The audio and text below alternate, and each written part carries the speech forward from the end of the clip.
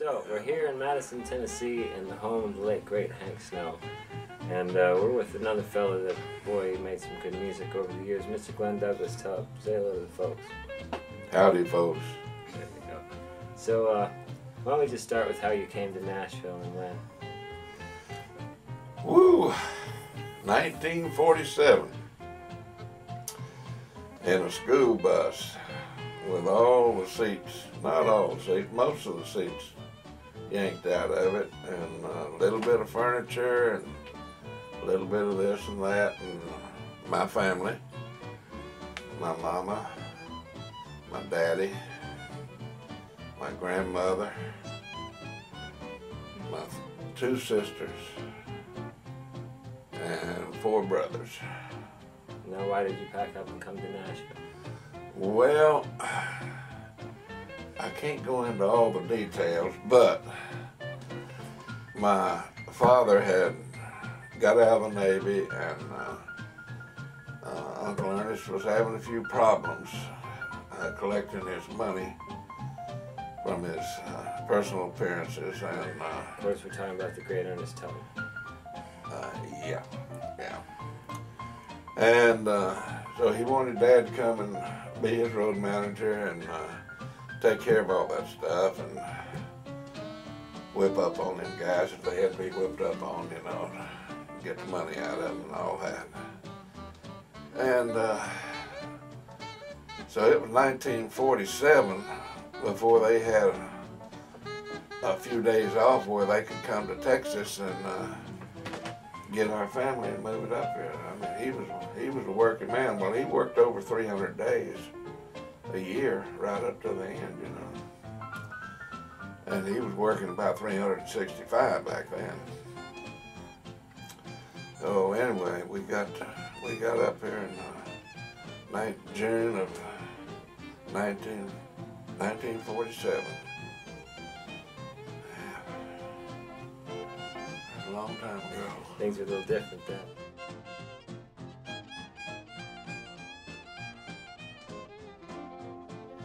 We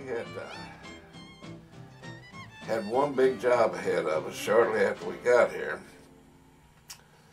Uncle Ernest had opened a record shop on Commerce Street downtown, and he decided it was not the location he thought it was when he moved in there.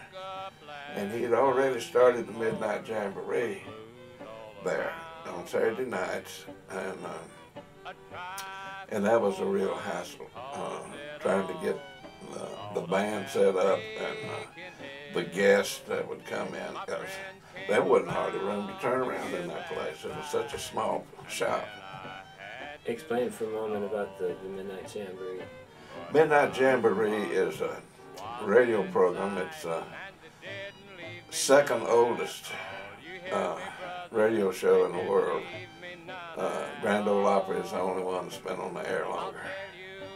And Uncle Ernest started it so that the young musicians and singers coming up would have a place to come and sing and be heard, not just by the people, but by record executives.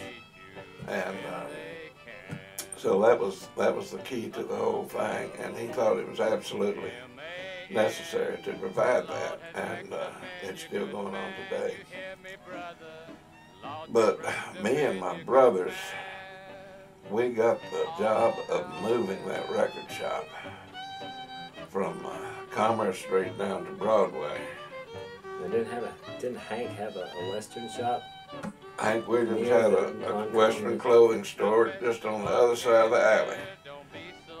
The Ernest Tubb record shop was on one side of the alley, and Hank Audrey's Western shop was on the other side. And back then, everything was 78s. 45s hadn't even come out yet. Big old records like that, and some of them about that thick. You know, you look at them wrong and they're going to crack on you. Well, we got to move all of those from Commerce to Broadway on the back of an old state body truck. And the springs was about like that, you know. You hit any kind of a hole and you got a problem. But we got it done. We moved that whole record shop in one night. They opened for business the next morning.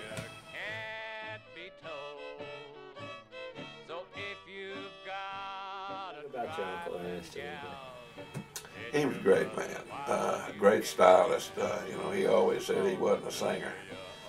And he credited his success because he was not a great singer. He said, anybody can put a nickel in the jukebox and play one of my records and sing along with me. And said, they all sound better than I do. So it made them look good to their girlfriends, you know. He was a good man. He helped an awful lot of people in the music business and out. They had to start screening his mail at the record shop because if Ernest got it, total strangers would write him and ask him for $100 or $500 for this or that. It didn't make any difference. He felt sorry for everybody and he'd just send the money to them. So they said, we got to put a stop to this. So they started screening his mail and they wouldn't let him have anything unless it was something very important. But he did a lot of stuff like that. But, you know, he's helped a lot of people in the music business. He helped a lot of them get into the music business. Oh, and you can name quite a few. Well, that fellow right there, Hank Snow, the one was sitting in his home, he told everybody. He never backed away from it. He told everybody right up to the end that Ernest Tubb is the reason he was here. And he owed it all to him. But there were so many others.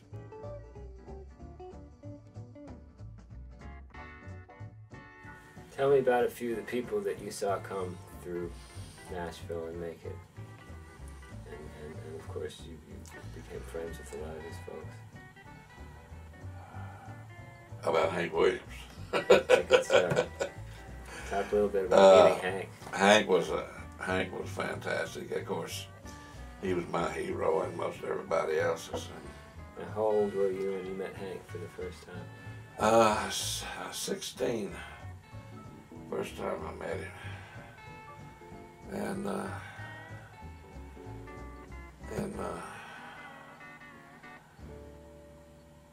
He died in New Year's Day of '53, and we were working Austin at the time, and after he died we went back and played a while longer at the club down there and finished out some school. But Hank was, he was just fantastic. He was, you know, he's only 29 when he died, but there was something about him that made him seem like he was 100 years old, you know. He had this wisdom about him, and you know, not every wise person in the world would get drunk and make all the mistakes he made, but all in all, you can't deny the genius that he had for putting words together. And I got to try out a few songs on him that night in Austin before he died, and Justin sang a song. Our songs were very forgettable. And he sang us a couple of mediocre things called Your Cheating Heart and Kalijah. That was his records that was coming out, you know, and it made me feel about like this. And that's the first time you got to hear those songs? Yeah, they hadn't come out yet. And he told Justin, he said, hope your daddy will forgive me. He said, I stole one of his lines. And he said, what line did you steal? He said, you walk the floor the way I do. Your cheating heart will tell on you. My body's just a shell, and my